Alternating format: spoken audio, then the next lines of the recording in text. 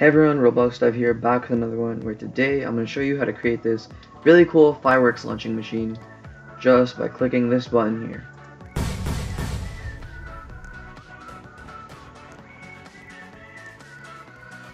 And you can activate it as many times as you like. So to get started, you're going to have your button, your part here, you're going to insert a click detector and a script.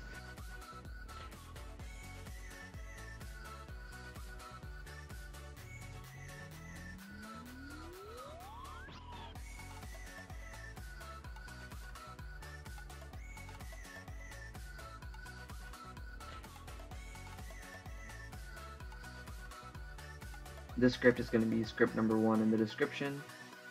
So there's that.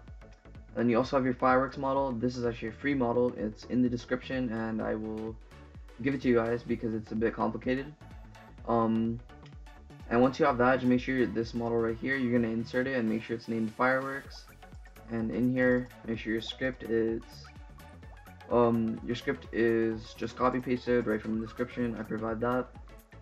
Other than that, make sure it's inside the click detector, inside this part, and you will be done. This part can be anywhere, to be honest. You know, it can be named anything, colored anyway, put anywhere. But this model right here, the fireworks come out of it and it goes up. So anyways, I hope you guys enjoyed this really quick tutorial on how to create a fireworks launching machine just by pressing one button. And anyways, I'll see you guys in the next video. Peace.